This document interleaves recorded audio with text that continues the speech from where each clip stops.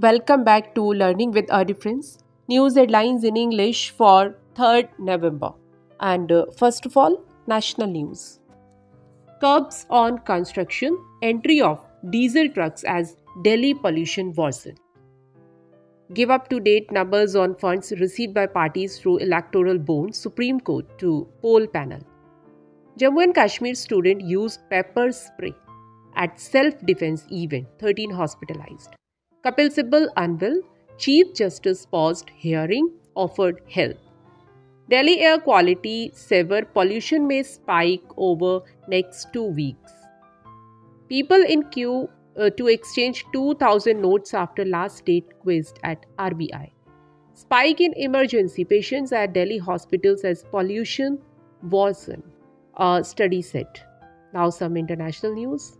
Egypt to reopen Rafah border to evacuate 7,000 foreigners from Gaza.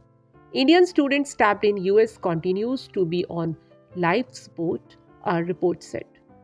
First batch of US citizens left Gaza, Biden promised non-stop efforts. Canada to welcome 4,85,000 permanent residents in 2024, minister said.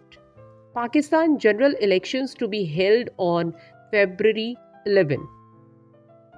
India most important country for US, Ambassador Eric Garcetti said.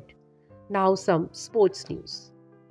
First time in 48 years, Jasprit Bumrah achieved historic first for India in Cricket World Cup.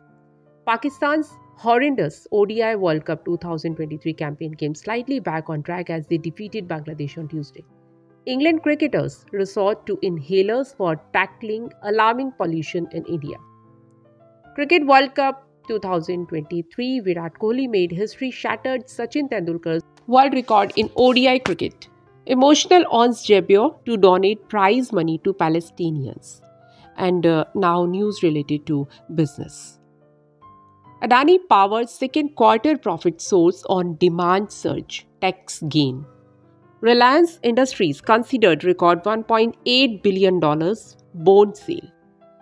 Adani Group stocks added Rs 9,282 crore to investor wealth.